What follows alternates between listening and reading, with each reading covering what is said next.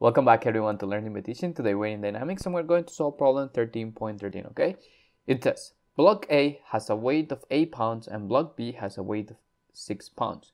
They rest on a surface for which the coefficient of kinetic friction, mu of K, is equal to 0.2. If the spring has a stiffness of K equal to 20 pounds per feet and it is compressed 0.2 feet, determine the acceleration of each block just after they are released. Alright. So what we're seeing here is our figure, and we got block A and block B. They're both attached by this spring, okay, of coefficient K. And what we know that this spring is compressed, okay? And we want to know what's the acceleration of these two blocks right after we release them, since we're compressing the spring. Then when we release it, they want to move opposite sides from each other. Okay, so in order to solve this problem, let's start by figuring our givens. So we have the weight of block A is going to be 8 pounds. We also have that the weight of my block B is equal to 6 pounds. They're given the coefficient of kinetic friction to be equal to 0.2. We're given the stiffness of the spring to be 20 pounds per feet. And lastly, we're given that the compressed distance is equal to 0.2 feet of this spring, okay? So these are the givens.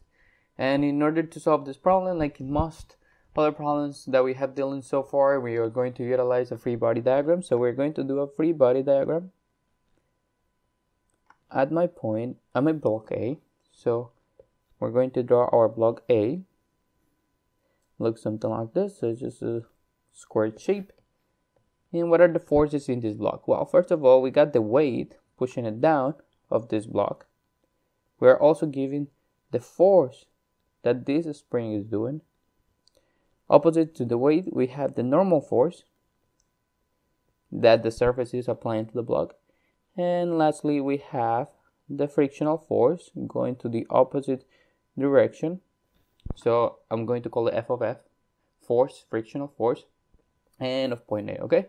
And it's going towards our right, and that's because my block is being pushed to the left, right? So always opposite to it.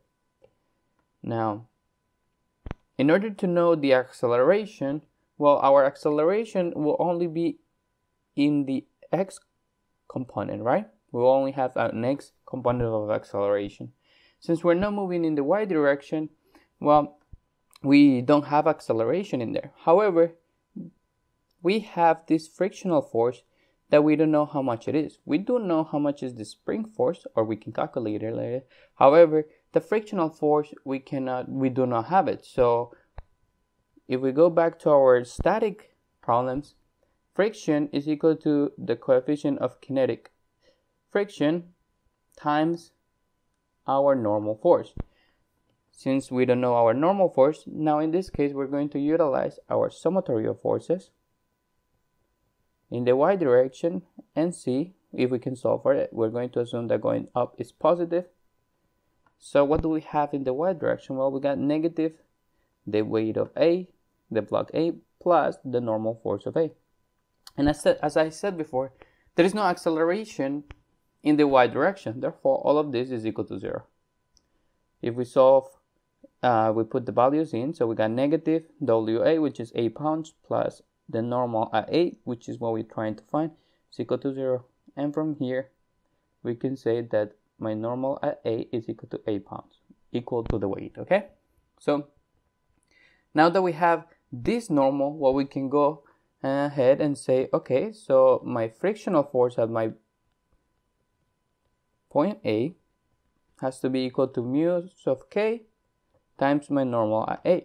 And let's plug our numbers. So mu of K is equal to 0.2 given by the problem. And the normal at A, we just found it to be 8 pounds. If we multiply this into our calculator, we'll get a total of 1.6 pounds. All right. And now that we have our frictional force, the rest that we need to do in our x values, find this spring force. Well, the spring force, I'm going to do it over here in blue. My spring force is going to be equal to k times the distance, or in this case I wrote it as s, okay? And k is equal to 20 multiplied by the compressed distance of 0.2, and this should give me a total of 4 pounds, okay?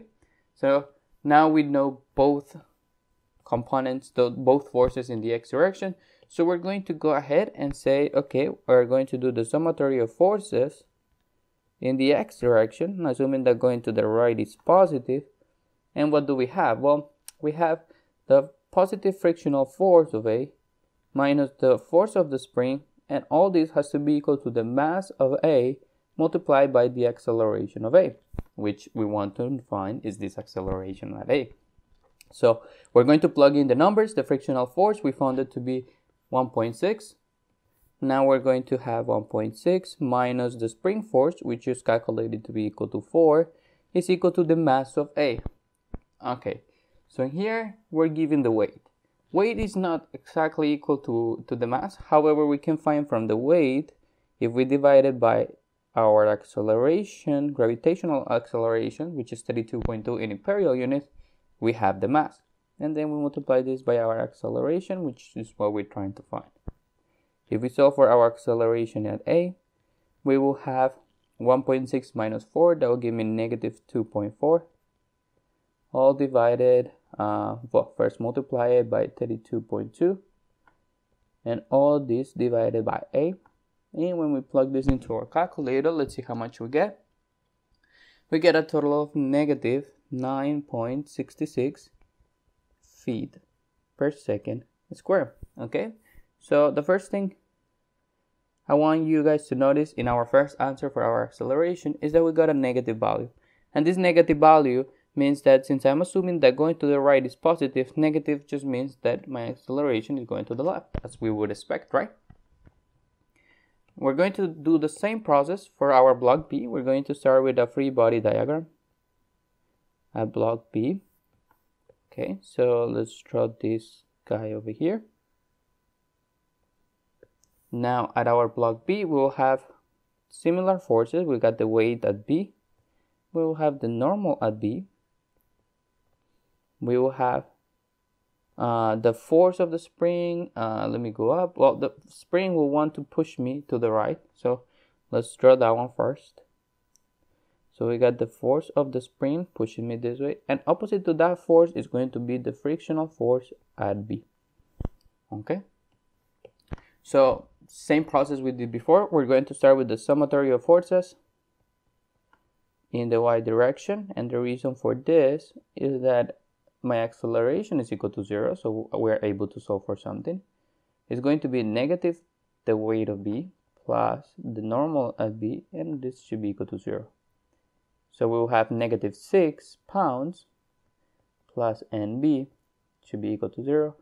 And from this equation, we can relate that my normal of B is equal to 6 pounds. Okay? And then last, we're going to do the summatory of forces in the x direction. Again, going to the right is going to be positive. What do we have? Well, we got the force of the spring minus the frictional force at B. Gotta be equal to the mass, which is the weight divided by 32.2 times the acceleration of block B in the x direction. Okay, so we do know the force of the spring, which is the same one as calculated before previously. Let me go up and show it, 4 pounds. However, we do not know this frictional force yet, but we can calculate it with this normal force. So remember, my frictional force at B is equal to my mu of K times my normal at B. And if I plug in the numbers, it's going to be 0.2 multiplied by 6. Okay? And if we put that into our calculator, that will give me a total of 1.2, if I'm not wrong. So we have that if we plug in the numbers, we got the spring force is 4 minus 1.2 for the frictional force is equal to 6 over 32.2 times our acceleration of B. If we solve for our acceleration of B, I'm going to utilize my left space. is going to be equal to, well, first we got 4 minus 1.2, that will give me 2.8. We're going to multiply it by the 32.2 of the other side and divide it by 6. And if we plug this into our calculator, we will get a total of 15.03 feet per second square, giving me my second answer. Notice that this value is positive, therefore my acceleration is going to the right as we expect for this problem. So I hope you guys liked the video. Please push the like button, subscribe, and I'll see you guys next time.